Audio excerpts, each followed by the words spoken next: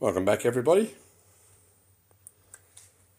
Carrying on with the little series we've been doing is the upgrade of the TH9X, which, as you know, is the FlySky transmitter. If you guys have been following along and you've got your own, that's great. There's the original FlySky module. We've taken it out the back and we're going to be replacing it with the Fr Sky XJT module. This will give us 2 to 3 times the distance of the original one, and not only that, it will support telemetry and it does S-Bus. So fantastic, we can talk to all the new Fr Sky telemetry devices and get information back to our radio. So we're going to remove this little bit of plastic post that you can see just inside there.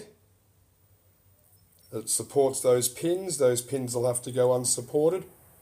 Just be careful as you snap your modules in and out. So you don't bend them, of course, because you won't have that protection there anymore. But I have to remove it to get this in.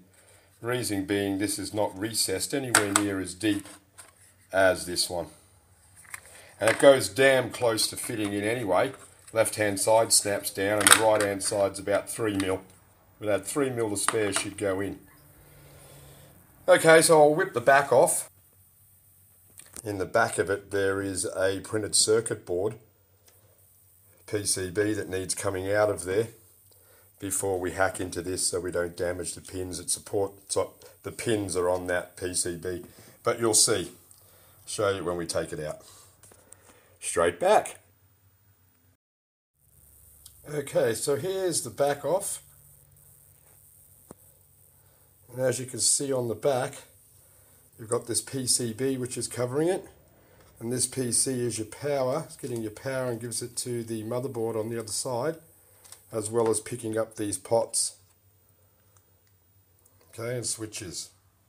So we'll see if we can remove this and just have it hanging back a bit, rather than taking all the switch plugs out, which should be not that difficult if we need to do. But let's see if we can do it without it. Maybe we can just put something underneath there to keep it far enough away.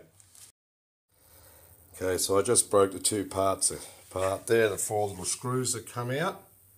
So remove those 4 little screws and your board is floating free.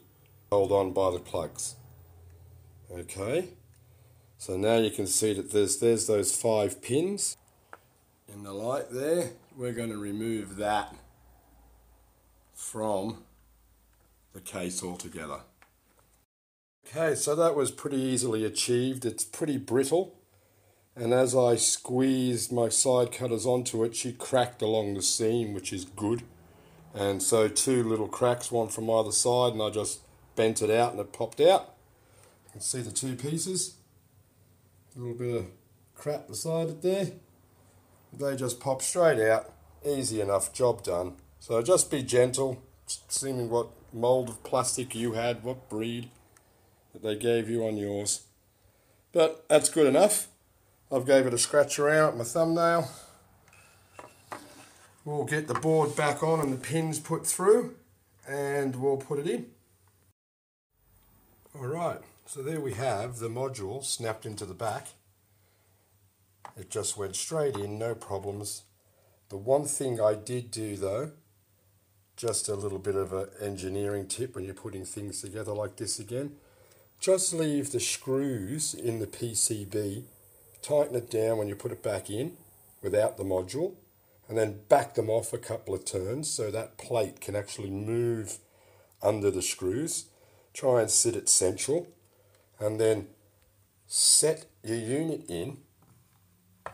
As it clicks in, it'll want to sit middle. That PCB will want to sit middle on the back. Turn it over. Give the PCB a little bit of a push around with your fingers. Right. If you can feel that it's centered under the screws, tighten the screws back down. Okay, so I'm going to snap this back together, plug it all back in. There's no need for you to see that. Okay, let's see what action we get when we Welcome to Fr Sky 9X.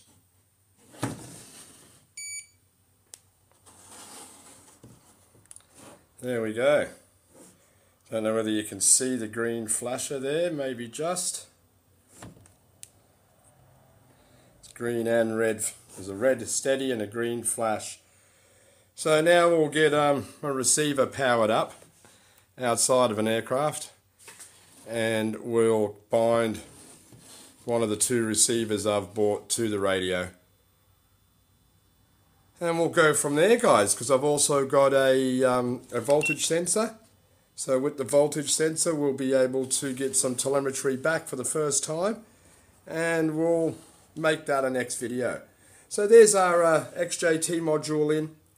Okay, that concludes the TH9X upgrade with the 9 Extreme and the XJT module going in the back. It was really easy. So if you have one of these and you're going to upgrade it, go for it. Get the 9 Extreme board, get the XJT module, put them together. It really is only an afternoon's work and you will have a brand new radio. Okay, so that's covered that part of it. We'll be going on to now all the telemetry for Fr Sky. So bingo, what we got here, we got the X4R. So the X4R is the next job. That gets bound to the radio. And then with the XR4 being bound to the radio, I have it here somewhere, is the voltage sensor. So we'll get this voltage sensor connected to a battery, connected to the X4R. Those two together will send beep, beep, beep, beep, beep, telemetry back to the good old radio that we've now upgraded. Okay, and that'll be our first lot of two-way communication backwards and forwards from the aircraft to the radio. And so that's going to be real exciting, real telemetry happening on the good old TH9X. So super duper. Alright guys, so if you haven't subscribed, please subscribe. If you like the video, press that thumbs up button and give me a like. I'm going to have another go shortly of binding all this stuff together and have a fly this afternoon because it's been great weather and the wind should be dropping off out there. So enjoy your weekend. See ya.